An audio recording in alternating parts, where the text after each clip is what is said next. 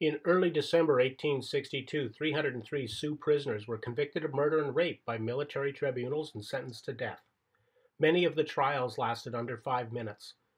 For the accused, there were no defense attorneys to represent them. No one explained the proceedings. In today's world, these trials would have been considered illegal and inhumane. After the convictions, President Lincoln reviewed the files, and he distinguished between who had engaged in warfare against U.S. citizens were those who had committed in rape or murder against civilians. We don't have to blame the Washichos anymore. We're doing it to ourselves. We're selling drugs.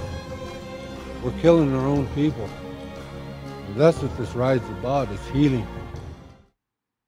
On December 26, 1862, the condemned men, 38 of them, were led to their fate. They went to their death in a stoic and calm manner that astounded the soldiers. Today, the biggest mass execution in U.S. history.